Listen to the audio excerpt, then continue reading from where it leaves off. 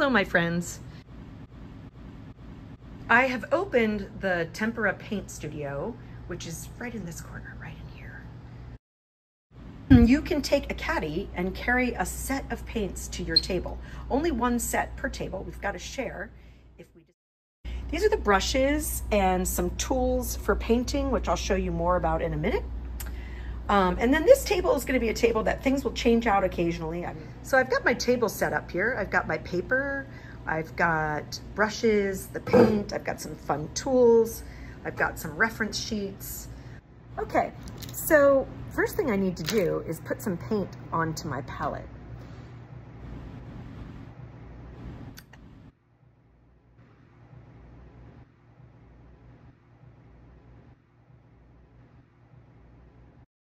So I'm going to scoop up some yellow because I'm going to make this green. Now, in order to make this green, I'm going to use just a little bit of the blue. And I'm trying to not waste paint, so I'm really painting on that yellow.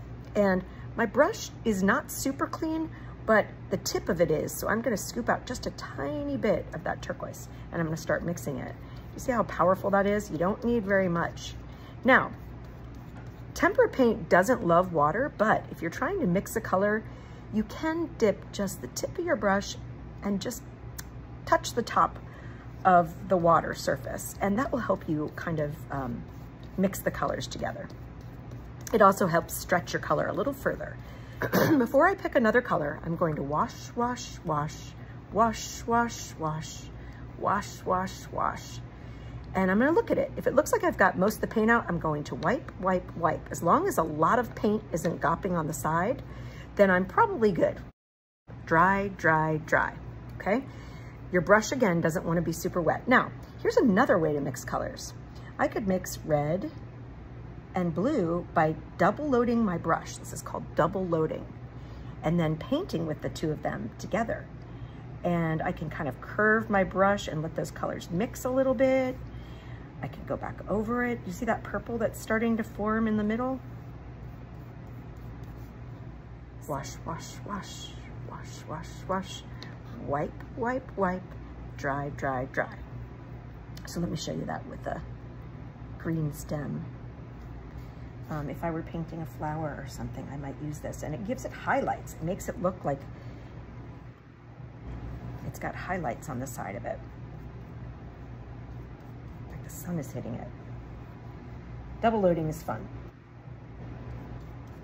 You can also use double loading, wash, wash, wash, wipe, wipe, wipe, dry, dry, dry, to create flowers and things like that. So I'm gonna double load some blue and some red again.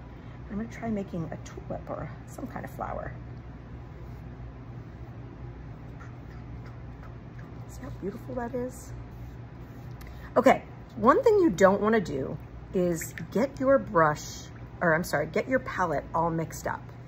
So you wanna spread your colors out and keep them clean as you paint. But see, things like that are gonna happen, no big deal. Tempera paint is fun. You just have to keep in mind that you need to keep your brushes clean when you're picking up colors and dry. Wipe, wipe, wipe, dry, dry, dry, okay? You can layer tempera paint. So I could come in and I don't know what I'm doing with this part exactly. I'm just kind of playing around.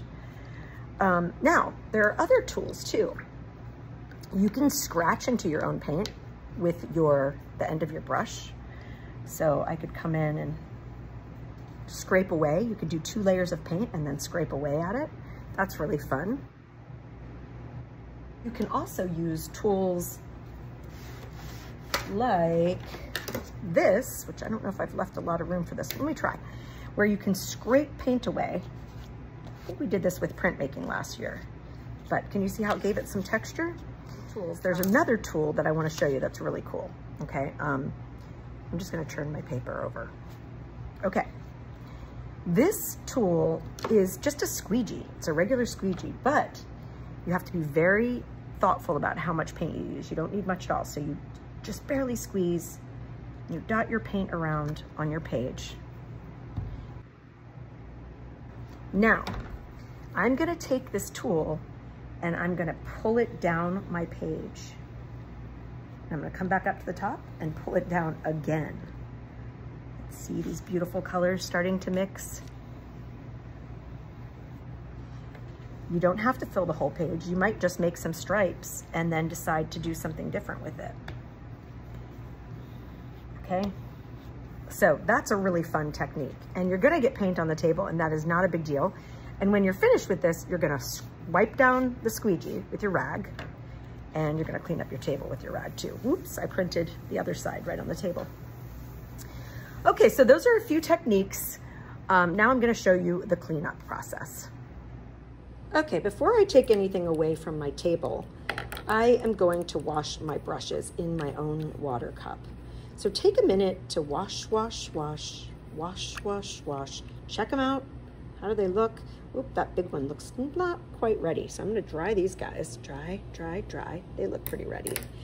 And then this guy, I'm gonna go back in and really wash him or her. And wipe, wipe, wipe. That's looking better. And dry, dry, dry. Now I'm going to take my brushes back, and y'all probably remember we never bring the brushes to the sink. I'm gonna bring them directly back to the basket where they live. Then I am going to fill a bucket about halfway, and then I'm going to wash both my palette, and if my water cup needs it, I'm going to wash that. You need your rag for this. Now, I'm going to use my rag to really clean this palette underwater. I'm not pulling it out, and I'm not turning on the water. This thing's already half full. I don't need to turn on the water. Okay? Once I think I have it pretty clean, which I do, I'm going to put it to dry in the dish dryer right there. If my water cup is not too dirty, I'm just gonna pour the water to the side, not into the bucket, because we don't want to dirty the bucket too much. And I'm just gonna kind of rinse it around in here, pour it out, and voila, that's good enough. Okay, and then I can stack it back up with the water cups. Okay, then you're gonna put it back into the basket where it came from. And don't forget to put your work on the drying rack like I almost did.